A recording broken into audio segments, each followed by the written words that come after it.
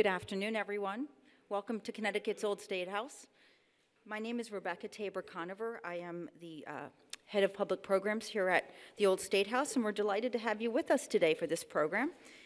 It's very appropriate to be doing a series of programs on the Connecticut Constitution of 1818, since some of the discussions for that new Constitution were held here in the Old State House.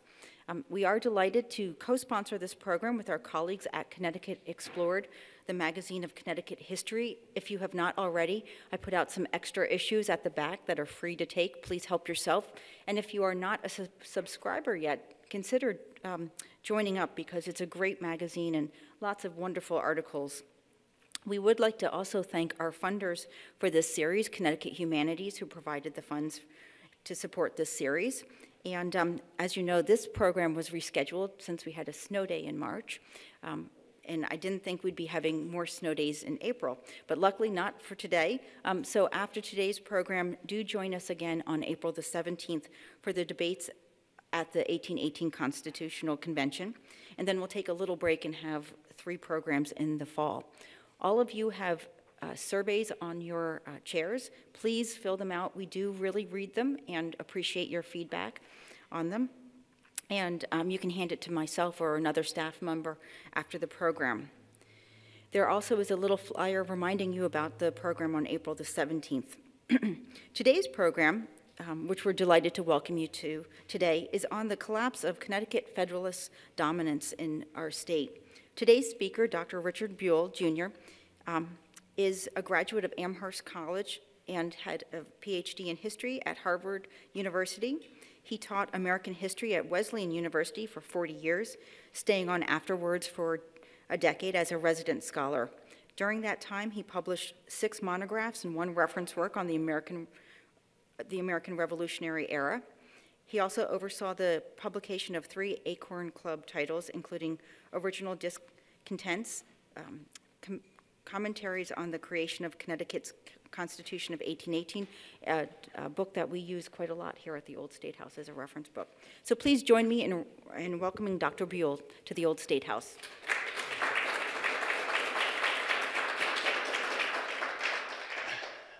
Thank you very much for that introduction, and also thank you for inviting me to join the conversation, because I've been sort of out of the mainstream for a while. I'm not as young as most of you are out there, and so it's fun to come back after a interval and be part of the fun. Thank you again for that. So my title is Collapse of Connecticut Federalism, a necessary precursor to the Constitution of 1818. I'm not a pro with PowerPoint, so let's see what happens. And something did happen. Yes. So I take you back. Some of you were probably at Walter's wonderful presentation 6 weeks ago.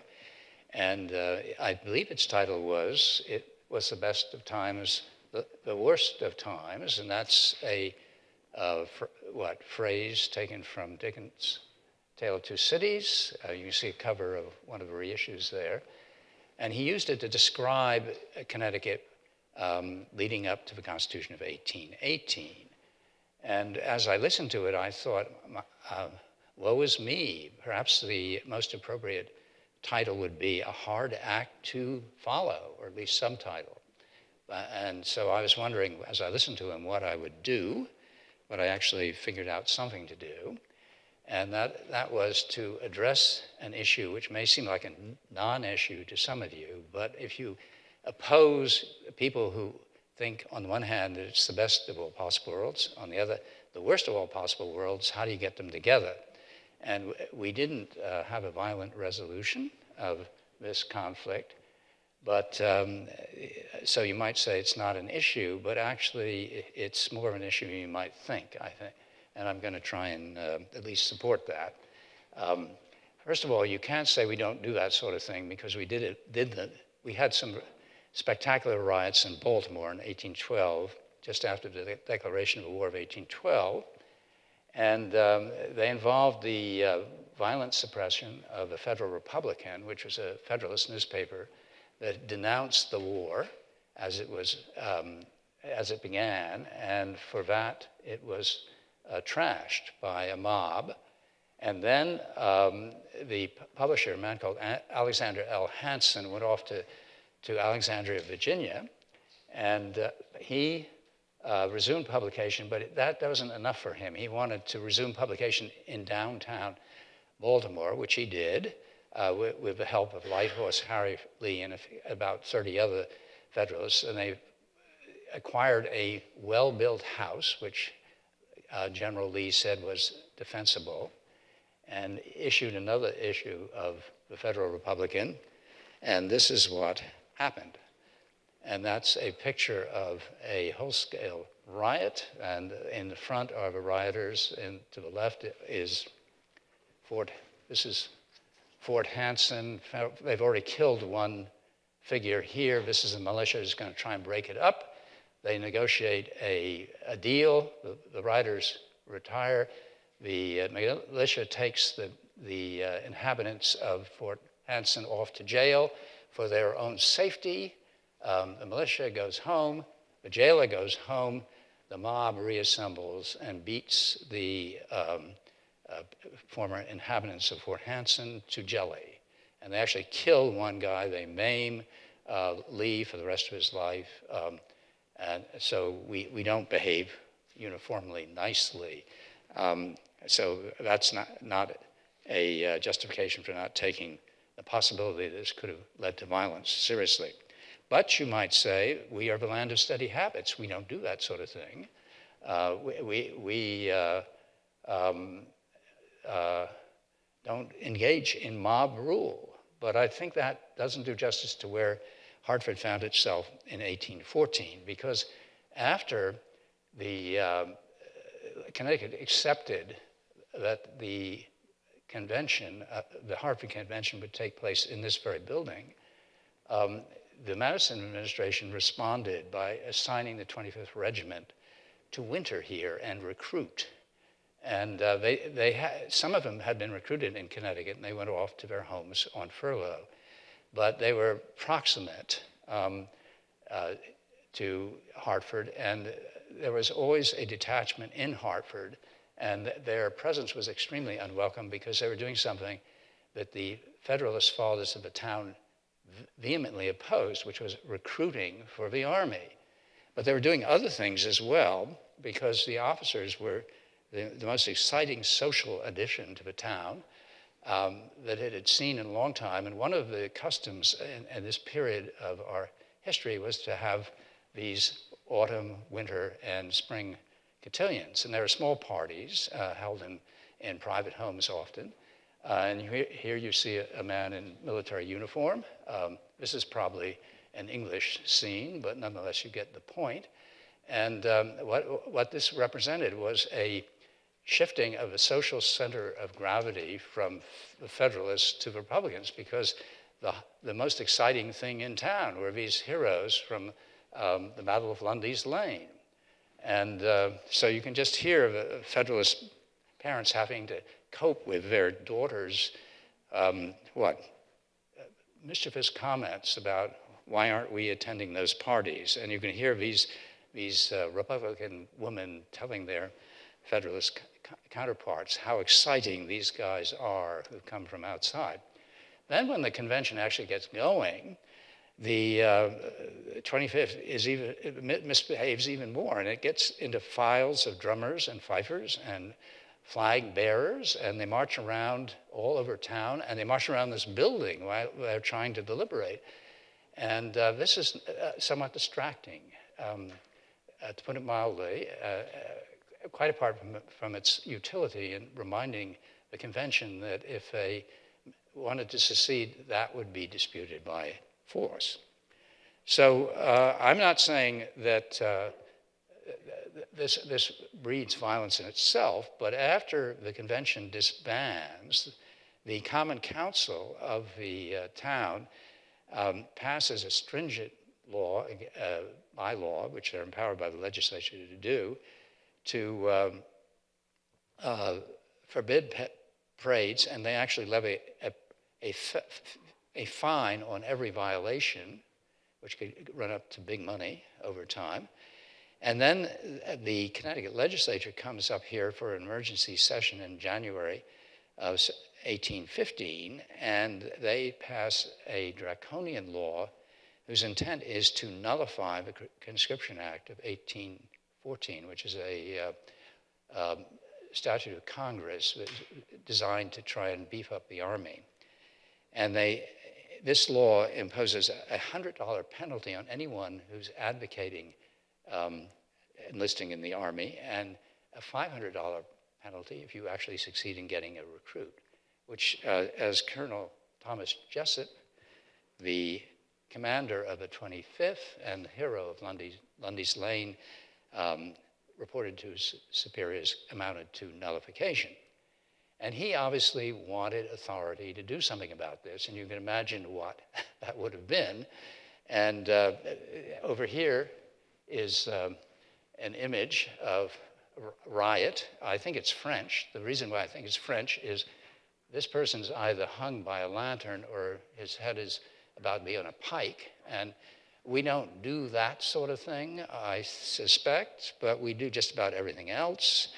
And the point is that there are people on both sides willing to push matters to a crisis. I can't guarantee a crisis would have occurred, but there's a lot more going on here than you might want to think. And ferocious tensions are involved. And so what I'm going to address is where these ferocious tensions come from.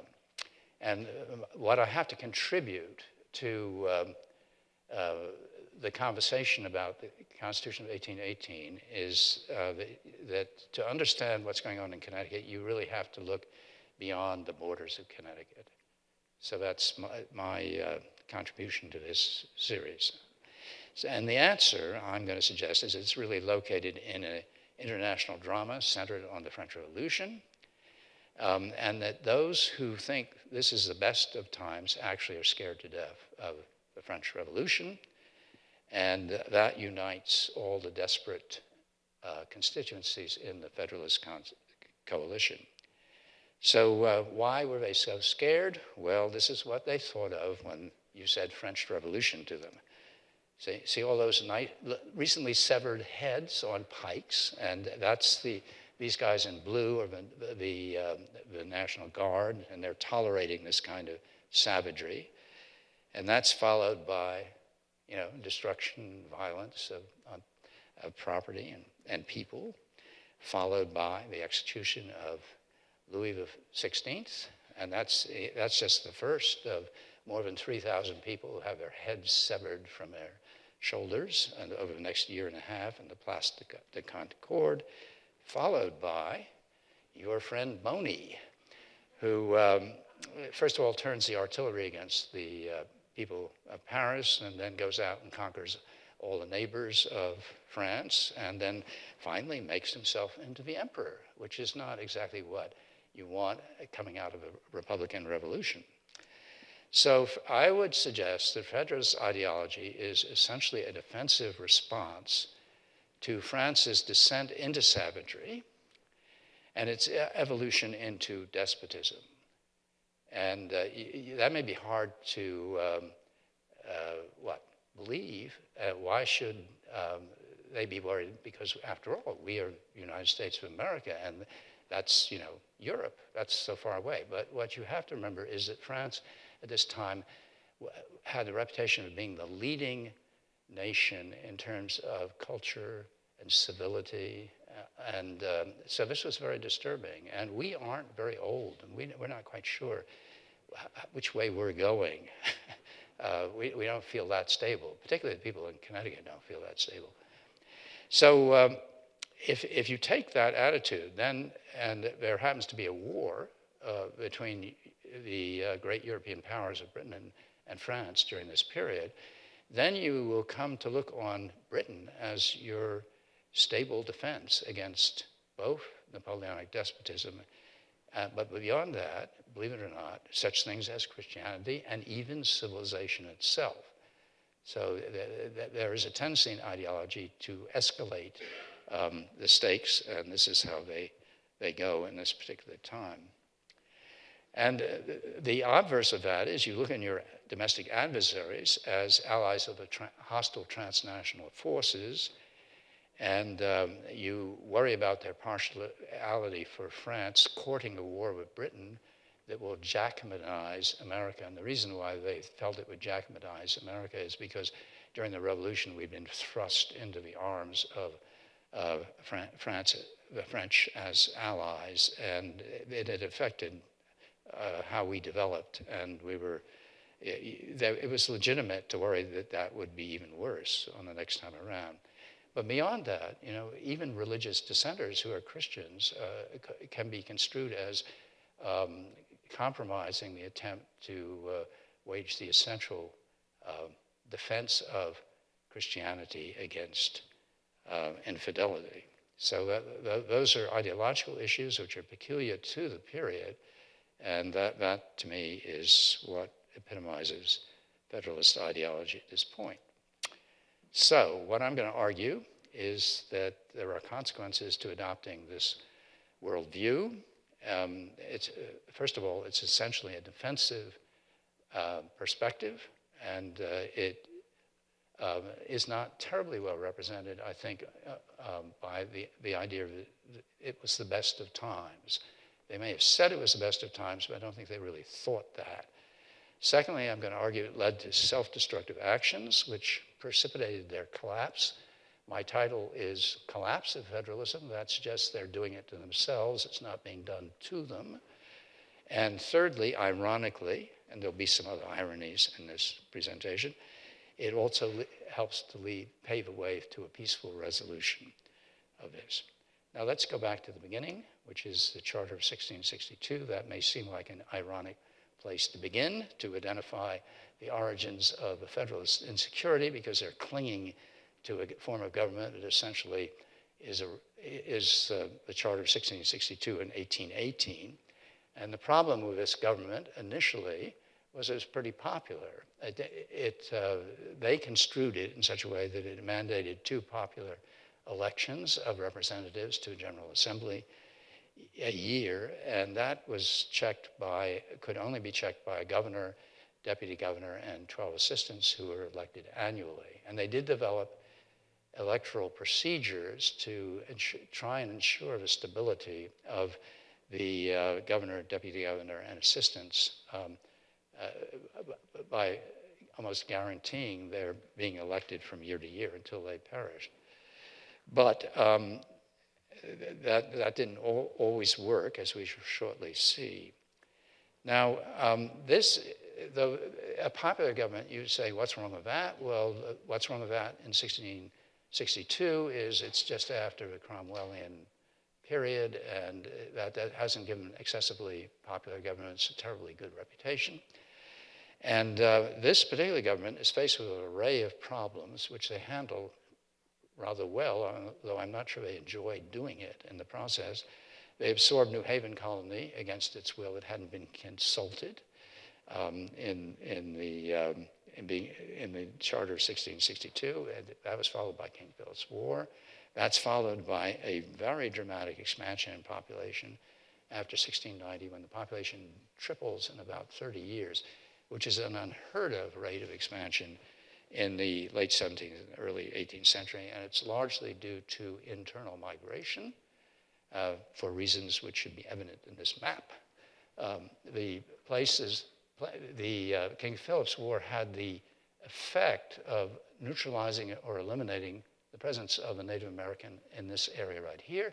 That means that Eastern Massachusetts is sending all its sons and daughters who need new lands into that part of the state. And so what we're having in the period from 1690 until 1730 essentially is internal migration into unoccupied lands and the rapid development of this, which leads to some interesting disorders. Now, I'm not going to bore you with going over this again, because Dick Bushman has done it in the classic fashion in his book From Puritan to Yankee, in which he describes the political turmoil, the Great Awakening growing out of it, the religious disorders that grow out of this rapid expansion, although the Great Awakening extends beyond eastern Connecticut, obviously, but the Susquehanna Company, which is a particular manifestation of this rapid expansion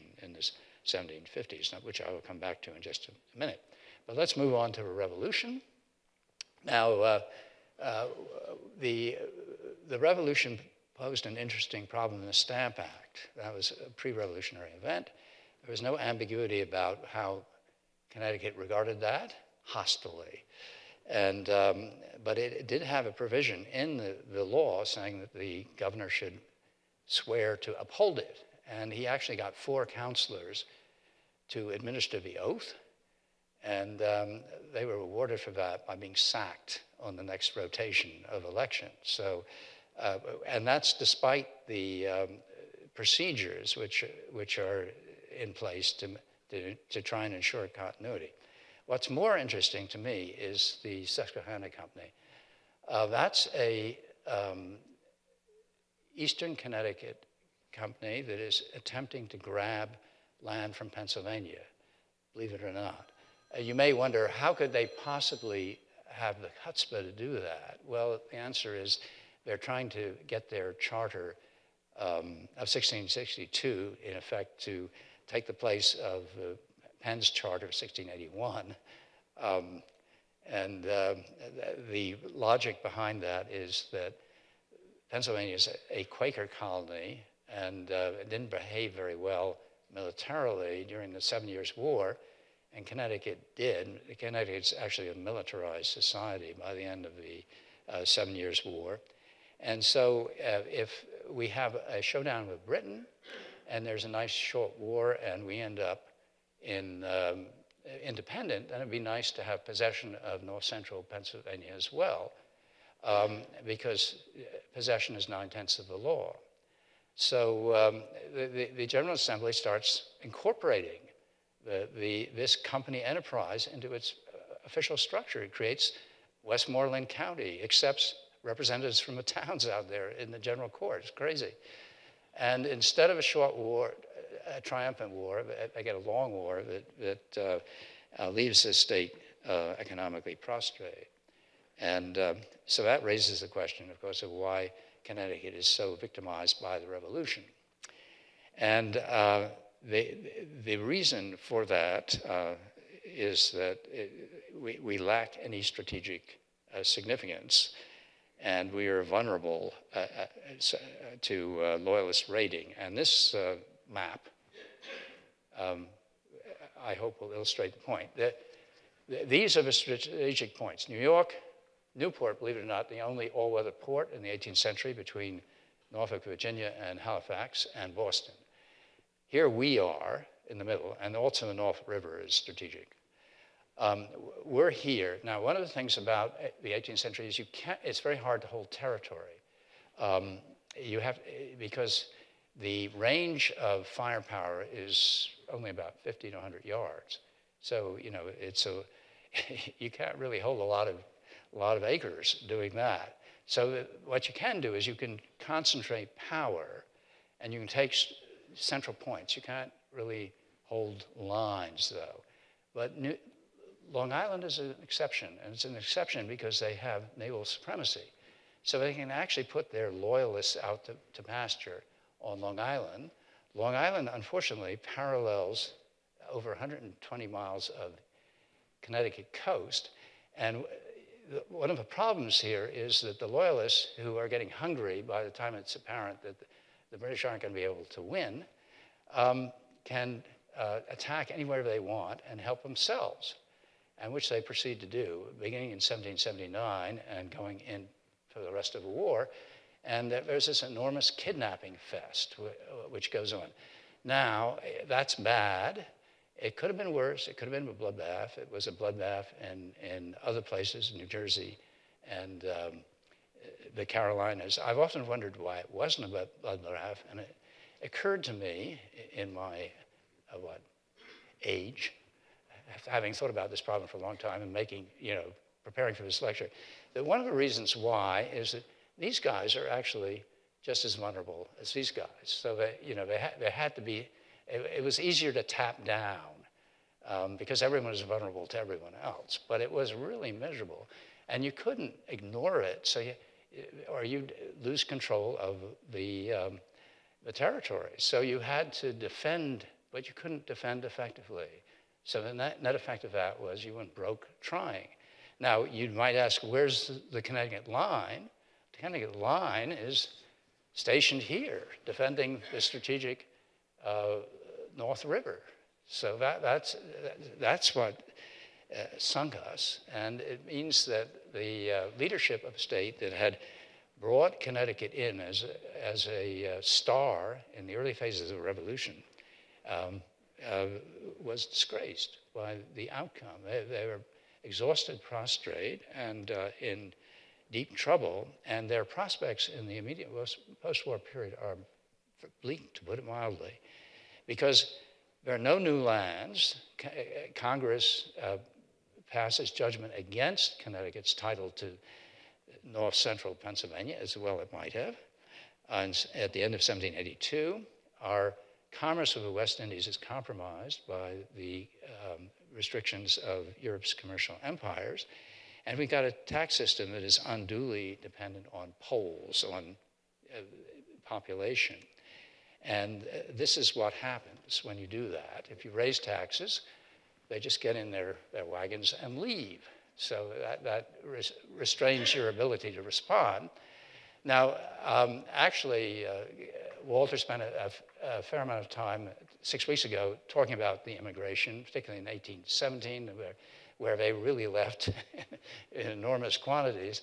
But this has been going on for a long time. It's been going on since 1750, and during the 1790s, it is rumored that as many as 100,000 people left Connecticut. So, you know, it's not new.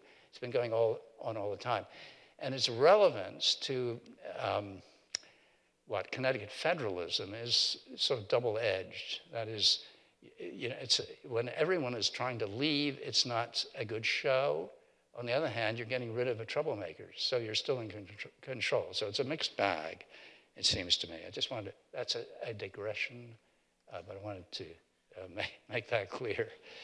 So anyway, so they emerge, the leadership emerges, compromised by the results of a war.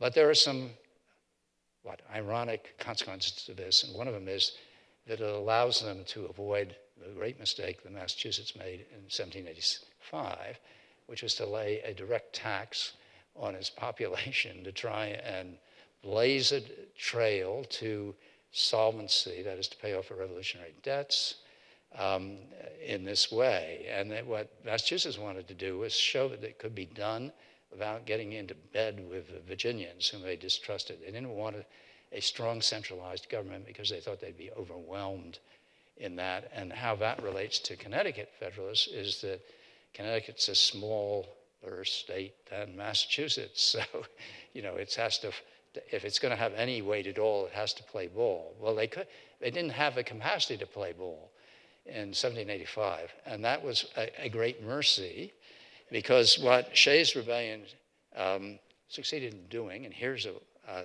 picture which I really like because I like the colors, and I like one other thing about it. Here's where the court was sitting, and here are the rioters, and there are not very many of them, and which demonstrates something very important, it seems to me, and that is the fragility of state power in this period. It's very fragile and can be disrupted very easily. Doesn't mean you can't come back and bop the rioters, but it takes time and it costs a lot of money. And you have to do it with the cooperation of other local entities. So it puts you under restraint. But it was a mercy that Connecticut avoided that one. And that empowers the people who wouldn't have pursued that course from Connecticut to, it re-empowers them. It allows the Connecticut delegation in the Philadelphia Convention to play a key role. That you've all heard of the Connecticut Compromise. We don't have to go into that. More importantly, there's no significant opposition to ratification of the Constitution in the state ratifying convention. And then, lo and behold, Hamilton's plan bails Connecticut out. Now, this is something that I think is important. Hamilton's achievement. Undoubtedly, you've been all taught that Hamilton had a vision of a modern industrial state, which is absolute nonsense. He had no such thing. But he was a brilliant financer, and what he succeeded in doing was transforming a universal liability, which was the revolutionary debt, into a universal asset, and that's cool. And the way he did that was by financing it through the revenue derived from the impost. And the impost was the one tax you could actually collect with everyone consenting to it, because we're still in a colonial economy, and you can roll the tax into the price of the goods. You can actually get the merchants to collect it for you. That's a really sweet tax. And you don't pay it unless you individually consent to pay it, which is, where a revolution had started in protest to taxation. So this is, taxation with consent in a very direct and personal way. Now, but to do that, you have to have a uniform impost, or you're going to be in trouble, because if you break it up, then the entities will compete with each other and compromise its yield. And the other thing is you have to have all the debtors in one place, because if there are two debts and one's being funded and the other isn't, then you're going to have some major opposition. So he has to assume the state debts, and he has to assume Connecticut's debt. And that's just delightful, because it gets us out of trouble. And if there was ever a time, then it was the best of times. It was between 1791 and 1796, when the burden of war debt was lifted. Congress actually confirmed title to the Western Reserve, which was the booby prize for losing the Susquehanna lands, and the state actually succeeds in selling it for money, or the promise of money, it turns out. But it's almost the same thing at that point. And then the West India trade revives with the Jay Treaty alignment of the United States with Britain. But all is not entirely well. There are clouds on the horizon. And the clouds are, first of all, that New England is losing stature in relation to the rest of the country. So that's clearly expanding faster than New England, which diminishes New England's voice in the Union. The second thing is that the state's commerce remains essentially a colonial economy dependent on the West Indies, and that if you have the two great colonial powers in the world at war with each other, then you're in potential trouble. But even more important is that the European war makes good relations with one of the great powers, bad relations with the other. And that's demonstrated in the quasi-war of 1798, 1800 with France. That's one of the things that really scares the daylights out of the Connecticut Federalists with Jefferson's election in 1800, because they fear his sympathies for France, which are well known, will lead to a war with England, which in turn would necessitate an alliance with France, which would put us into the arms of France and Frenchify or Jacobinize or whatever you want us. And they don't like that. And they would like this to be a temporary mirage, but it's clear that the political revolution of 1800 is going to be irreversible. First of all, because of the 12th Amendment, which deprives the Federalists of the kind of leverage they had in the election of 1800, choosing between the two top Federalist vote getters. But even more important, because of the Louisiana Purchase, which doubles the size of the nation. And so here's poor old little New England way over here, and it's pumping out all sorts of people in this direction, but they don't really like what's left back there. And the future obviously belongs to the Republicans. And so that's a very sobering experience, which seems to be confirmed by the election of 1804, where Connecticut is the only state in New England that gives a Federalist candidate any electoral votes. Then the situation really begins to unravel badly with the intensification of the European war after 1805, and which increases the chances of a British war. And the reason for that is Britain establishes its supremacy at land, Napoleon on the sea, Napoleon on land. They can't get each other except through, guess what? Our commerce. We've become the largest neutral carrier in the world. And that's actually the thing that's making Hamilton's fiscal program work, namely that that came to bail it out, as it were. But that creates problems because both of these big bullies are after us simultaneously. And what Jefferson does is respond with an embargo. Now, the embargo has a very bad reputation among historians. I disagree with that. I think the embargo wasn't so stupid. And actually, if you'd taken a referendum on it, which I don't recommend under most circumstances, it probably would have passed. Because these people had been through a revolution, knew what a war was like, being fought in their backyard, and were grateful that they were being spared it in the early 19th century. But the Federalists disagreed and saw it as an opportunity, and they also demonized it as a Napoleonic measure. And Timothy Pickering, who'd been a Secretary of State, even went so far as to say that Napoleon had dictated it to Jefferson, who had just folded before his pressure, which is absolute nonsense. But it did help to authorize Connecticut to contribute to its subversion, which they did rather enthusiastically.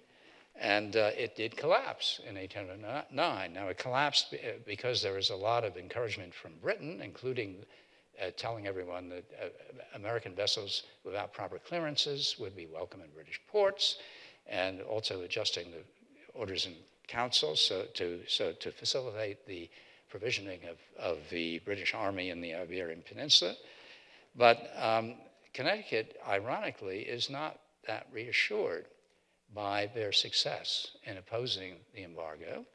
And they do something very strange, and that is they recall their big gun, James Hillhouse, who is the one guy who really is on a par with the Massachusetts leadership. And Massachusetts leadership listens to him, and he's been proposing constitutional amendments since the beginning of time. And he's a very impressive guy, but they bring him back home to run the school fund. That's more important than national affairs. Well, anyway, they thought so. And why do they think so? Because their principal identity has become exemplifying a uniquely stable Republican state. But that renounces any kind of revolutionary vanguardism that they demonstrated early on in 1775 and 76. And it's a terribly defensive attitude towards what they're trying to protect. And it disqualifies them from resisting the war with Britain in 1812. It happens anyway. And it's very unwelcome because they haven't forgotten the challenges of a revolutionary war. And Napoleon is the height of his power. But they feel there's no choice but to resist. And of course, they've had some experience with resisting the embargo. They do the same thing in the War of 1812. They refused to place their militia under federal command. They obstruct the recruitment of their citizens into the U.S. Armed Forces. And they do this in curious ways. I mean, they raise a state force offering twice the pay scale of the United States Army to draw young men out of the United States Army, more than to defend the state.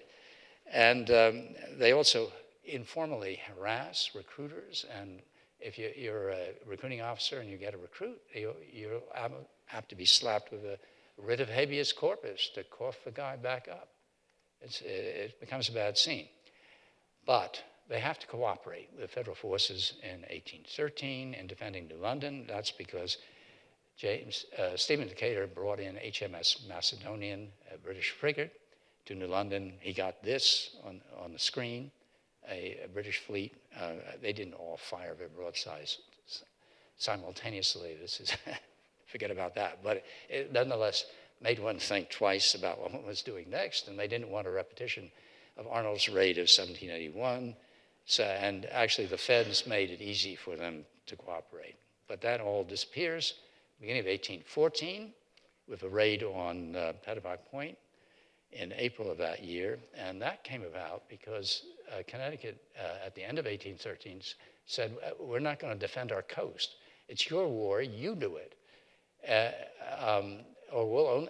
We will cooperate if you pay. And the Fed said, well, we're prepared to pay, but you have to put your forces under our command, and that was not a deal. So the fort in Saybrook is allowed to become unoccupied. The British find out about it, come up, burn 26 vessels, and that's sort of a basic humiliation on all sides. Connecticut realizes it has to do a little better than that. But there isn't much between that and the Hartford Convention. And I think this illustration is supposed to be this room. Is that right? It's here, right where we are right now, yes. And there they are. They all look so proper, and they look all wise and patriotic. And they produce this thing, the proceedings of the Convention of Delegates. The convention is a brainchild of Massachusetts, incidentally, and Connecticut, once again, feels as though it has really no choice but to fall into line. A lot of scholarly energy has been devoted to telling us that the convention wasn't as bad as it looked, and I'm going to argue that it's actually worse than it looked, and that everyone at the time knew that.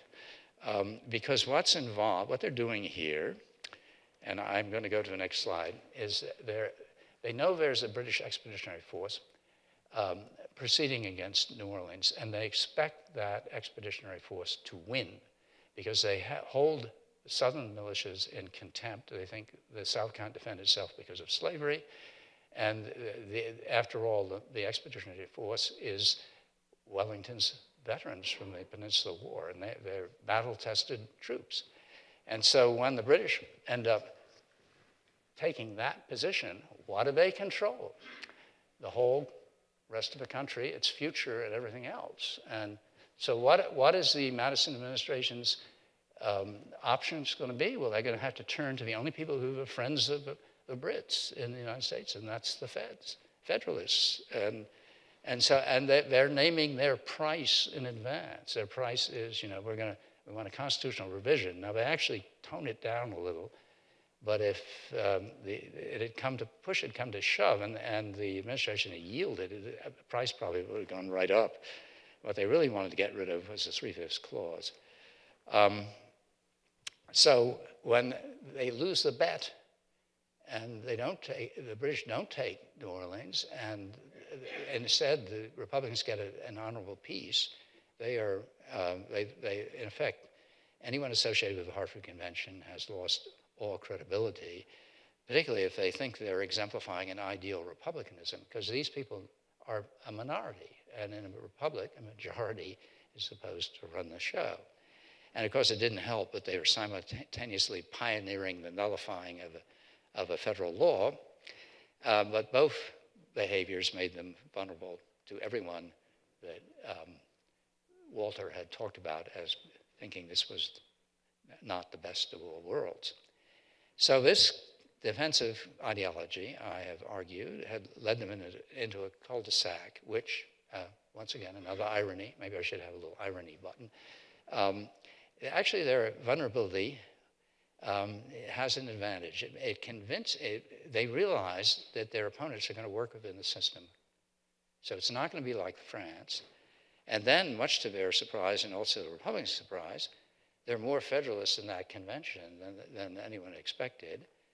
And the Constitution of 1818 actually is far better to the hole they found themselves and dug themselves into by 1815, because it embodies many values shared with their opponents. So, in the convention, they realize, that they occupy the same world to a large extent. But the most important thing, final irony, is this. Now, this is the beginning of peace, the quintessential battle of the Napoleonic Wars. This is Wellington's squares resisting the French cavalry charge at Waterloo. It puts an end to 20 years of constant warfare with only one brief intermission, and ushers in actually, France and Britain have never been at each other's throats since then. So it brings about a peaceful world, and if I'm right, that to understand what's really going on in Connecticut, you have to look beyond the borders of the state and maybe even beyond the borders of the country This, I think, is the most significant thing in bringing back about the pacification of Connecticut politics with the Constitution of 1818. Thank you.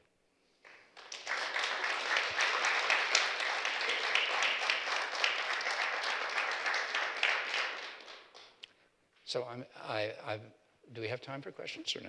Yeah, a few questions, if anyone wants to ask a question. Yes, sir. Finished up and peace was already in effect when the Battle of New Orleans was in force. How did that affect the convention and public opinion at the time? Well, the answer is that no one knew it at the time. There's a time lag. At that time of year, it takes as much as 6 weeks. It can be done in about 4 weeks. So there's a time lag. And they don't find out about the Peace of Ghent until early February. It was at the same time, shortly afterwards, maybe a day or two afterwards, they received news of the victory at New Orleans. So it was a double whammy. But meanwhile, of course, the state had sent its commissioners with Massachusetts and Rhode Island commissioners down to Washington to receive the Madison administration's surrender. And you could imagine what they felt like when they learned about this. They had to crawl back, disgraced. Yeah. If the Hartford Convention was the brainchild of Massachusetts, why was it held here? Well,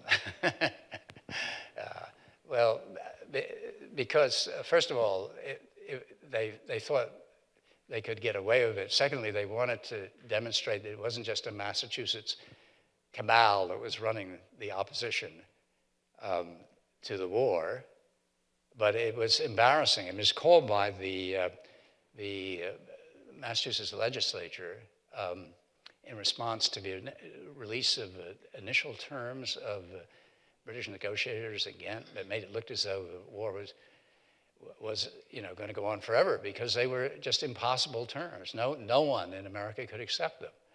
So that made the Massachusetts Federalists desperate, but they needed to cover their tracks. They wanted to share the burden as much as possible. And they persuaded the Connecticut guys to go along with them.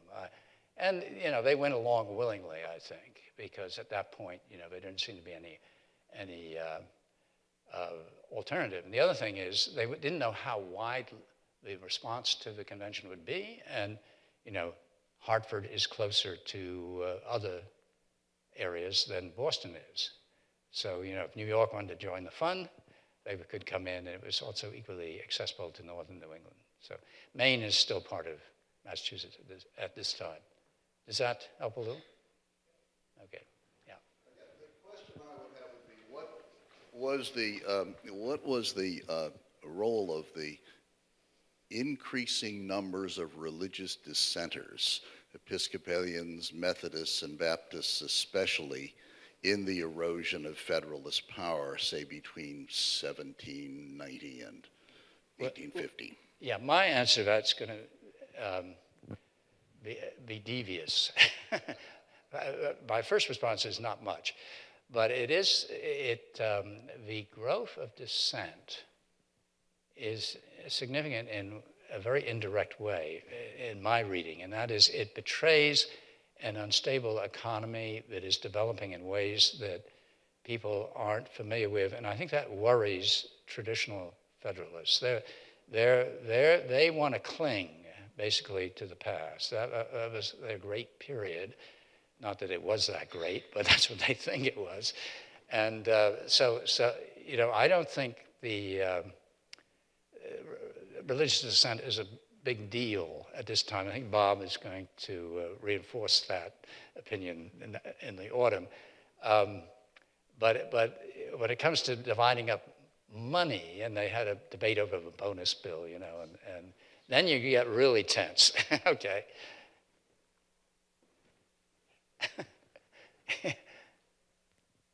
I'm struck, Dick, by, in the book Original Discontents, which you edited and selected, much of the writing in there is from the newspapers in Connecticut at the time. and they're incendiary. And there's a lot about Jacobins and you know the whole thing. And it really, if you are reading as much as we do think people read in taverns and so on, those kinds of papers in those years, you would be incited by the flame of the rhetoric. Whereas you're kind of presenting a much milder view of what went on. And so it interests me. So we should take the rhetoric literally. Well, it does reflect something, but they're so drenched in it that they immunize themselves to its incendiary effects. So that would be my justification for me describing it in such a neutral tone. But it does reinforce my argument, which is that there's a lot more going on here, and the potential is a lot more volcanic than you might expect. Yeah, Bob. I guess it's a chicken or egg question. I mean, the stories that you tell to me strike me as a period of inept leadership in the state and the area, and maybe it was the conflicts of the battles that were going that prevented leadership. But this wasn't a great period of Connecticut producing, national brilliant people. The Revolutionary War in the 1850s later, you hear about, pretty dominant people. Well, we don't remember the leadership of the state particularly because they disgraced themselves. That's true. The prominence of leaders is often a product of the structures they managed to inhabit as much as their own brilliance. There was one brilliant descendant of the revolutionary governor, and that's Jonathan Trumbull Jr., who was governor, and he died in 1809. He wasn't so bad, but we were playing games with the embargo at that time. So yeah, I mean you're right. There are no giants from this period, but we've buried them because there's nothing to be terribly proud of.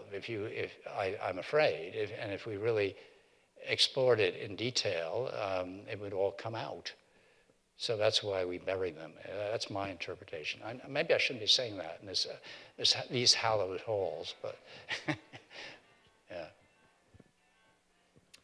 I want to return to the Hartford Convention and some of its proposals. To modern ears, some of the amendments that they have proposed, term limits and two-thirds majority for declaring war, would strike many as good policy, and yet the Hartford Convention as a whole is treated rather poorly in history.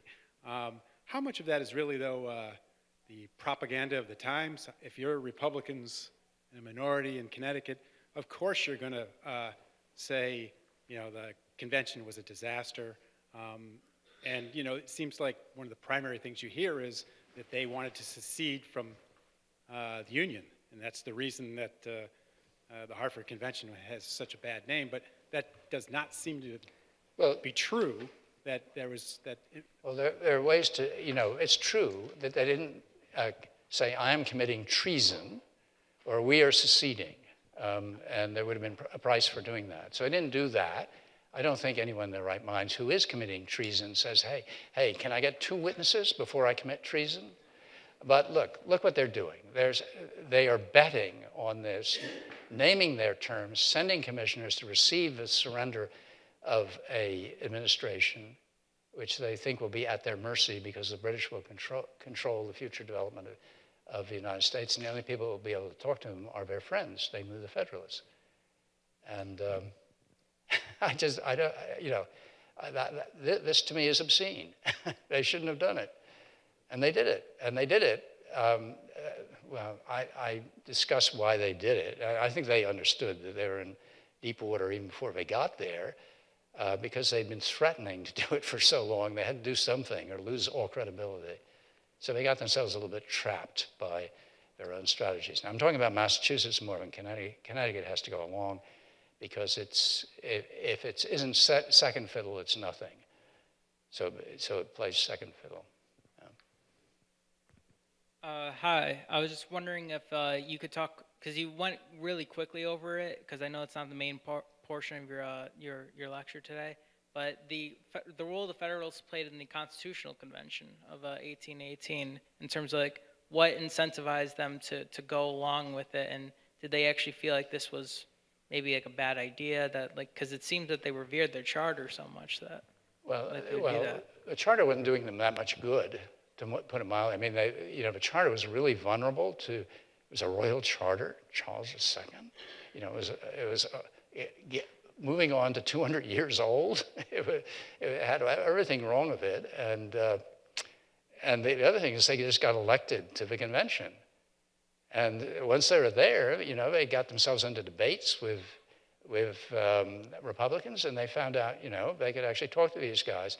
And they actually slowed down or helped to avoid some of the more radical changes the Republicans wanted, like district election of assistants or the upper house as opposed to general election, things like that.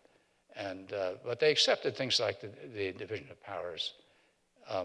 So they actually, my own feeling is they found out how much they shared in common. When the heat came off, when peace was established in Europe, that was just so important.